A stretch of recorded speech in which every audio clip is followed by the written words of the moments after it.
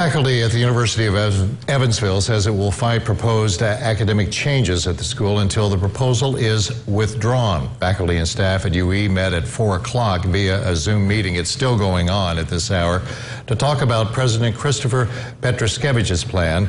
But faculty are not the only people upset and vowing to fight on. Eyewitness News' Katie Forcade is live tonight at UE with the story. Katie? The UE President Chris Petroskevich proposed a plan that has shocked and outraged students, alumni, and professors. The programs of political science, electrical engineering, and music will be gone if this plan moves forward.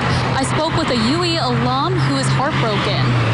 Cutting so much of the culture and tradition at UE that has built up its reputation is not the way to go. Laura Dalto graduated from the University of Evansville a few years ago.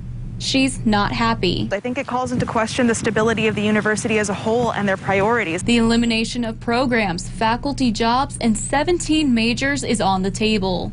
One of the majors that could end is music therapy.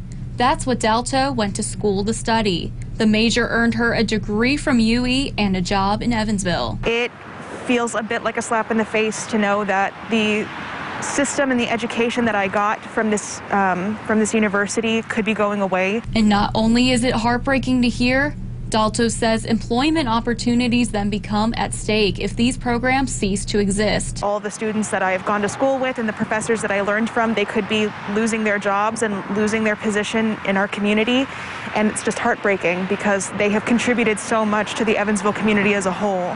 Without that contribution to the community, she says students heading to college might turn down an opportunity to attend UE. She wants the university administration to consider all options when moving forward with their plan. And something else can be done. Other avenues have to be explored before this.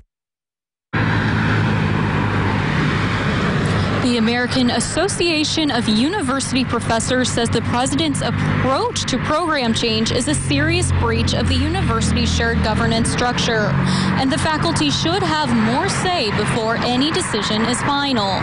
For now, reporting live in Evansville, Katie Forcade, Eyewitness News.